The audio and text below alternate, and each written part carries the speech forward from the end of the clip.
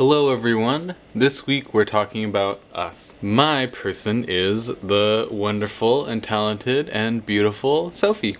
Dear Sophie. I remember watching your video response for Jen's original call for revolutionaries when it wasn't a title and it was sort of an idea.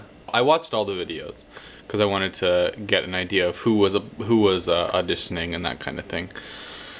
And I remember watching yours, particularly because you had the most views.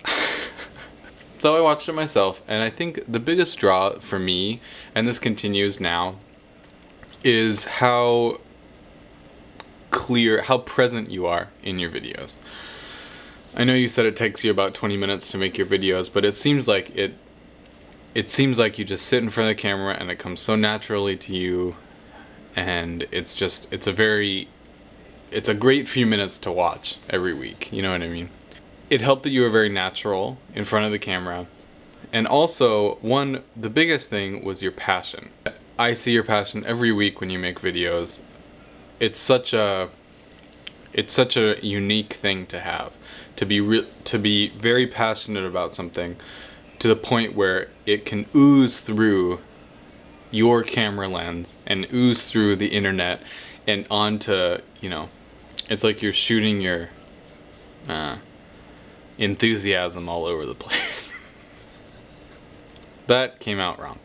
No, but you're just so passionate and you're so involved, and it's really amazing to see someone so devoted to this cause to the point that they get actual visceral emotions.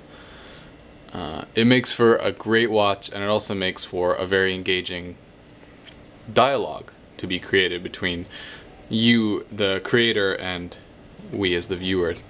So I think what you've taught me the most is passion.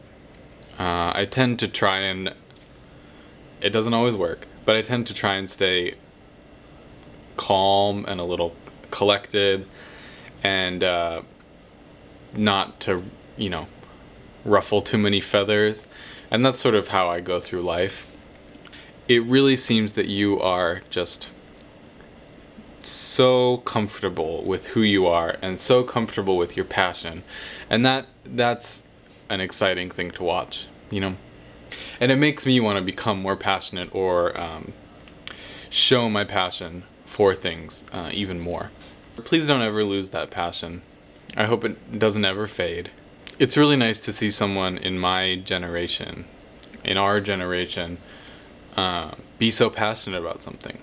Also, a side note, I'm very impressed that you know science, because I am very bad at science. And it's so cool that you are Greek and lived in Greece. Or, what's it called? Not Cyprus. Cyprus.